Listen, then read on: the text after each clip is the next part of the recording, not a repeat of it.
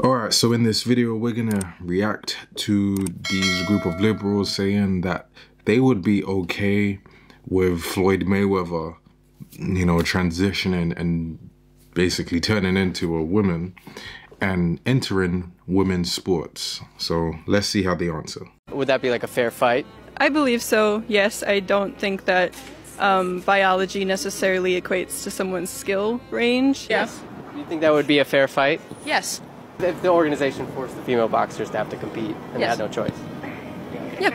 If they're identifying as women, they're a woman. And it's interesting with that one that he just said, because these people can never actually answer the question of what is a woman. So, you know, how do you even identify as one if you don't even know what one is? It's a very interesting contradiction. Female boxer in his same weight class? Yes. At that point, she would be a woman, and I think it's problematic to say that a woman cannot be as strong as Floyd Mayweather. It's fine then if a man is fracturing a woman's skull. Well, again, trans women are women, so it would be a woman. Do you think trans women are women? No. So, I mean, that's where we disagree. Fox delivering the knees, and that's it. Fallon Fox. Holy cow. Game over. That was sweet, huh? Did you like that? Yeah! It's like, this is the stuff that just means you can't take this movement serious, because on simple things they're not willing to just go, okay, you know, there might be a bit of a disadvantage there and so on. Like, even if they was to say something like this, look, once the person transitions, they are actually that gender, right? If they said that and said, but to be fair, the body, you know, some aspects of the body are still the same, so it wouldn't be fair to put them into women's sports because they would have an unfair disadvantage. Do you know that would actually strengthen their argument or strengthen their stance? But now their whole stance falls apart because we know they're full of shit. Like, we know what they're saying doesn't make sense. We know it. So, you know, one thing you can count on with this movement is that it won't last long and it will fall apart because it isn't grounded in reality, and more people are going to wake up.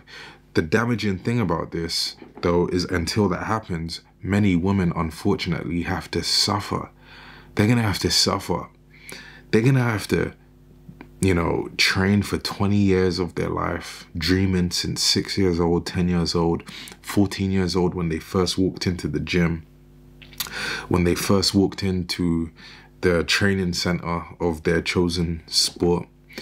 And for years they train hoping that they'll get a fair shot. And when they get the opportunity, they'll perform at their highest level, and they only have one chance on the big stage, because when you perform at the highest level and, you know, you are having that match, you have basically one chance to perform, and if you lose, you lose, and it's on your record forever. And if you lose the opportunity when you get the shot at the championship, you don't, you know, it's done. You can rebuild, but it's essentially done at that point. You lost the shot. Now imagine the pressure of that, right? Doing everything fairly, training hard, putting in the 10,000 hours or whatever it is, only to be essentially put against someone who is unfairly at an advantage. Unfairly. This is worse than performance enhancing drugs. If you take performance enhancing drugs, no one's okay with that, because it gives you a biological, a physiological advantage over your competitor. But why aren't enough people having an outrage when the exact same thing, the exact same fundamentals are being taken advantage of, you know, by these athletes who are not the same sexes as the women? It doesn't make sense. And clearly we see it, you know. Listen to that voice. Listen to that. Yeah, you like that? Yeah, his voice is just as deep as mine, if not deeper.